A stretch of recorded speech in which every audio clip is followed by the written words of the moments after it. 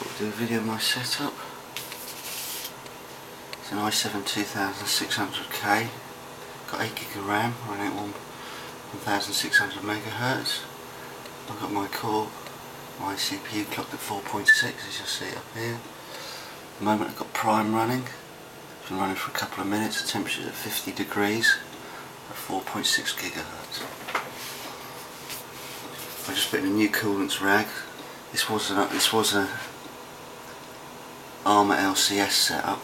Well, I've taken the pump out and put a DK pump in, left the original reservoir. I put a new rad in, so it's got a 120mm rad at the front, full copper Koolance rad.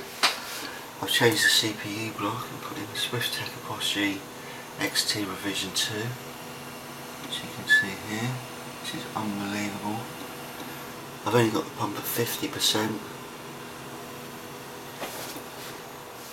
I've got a setup here, I've got my temperatures all on the probes for my fans. So it sees the temperature. Temperatures are here inside, and then when they reach the temperature the fans will come on.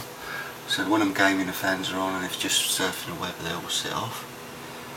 I've got a GTX 580 that's clocked up to 900 MHz. As you can see, Prime's been running now for 4 or 5 minutes and my temperatures have only got up to 54 degrees. You can see that. I just put in a new SSD drive, Force GT, 120GB, which is unbelievably quick. I've got a 1TB Black Caviar Western Digital running as a second hard drive.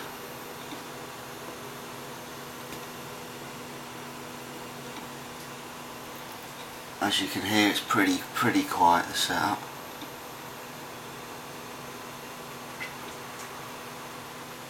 So Prime's been running now for about 10 minutes and it's only at 54 degrees, which is absolutely unbelievable. My clock with my core at 4.6.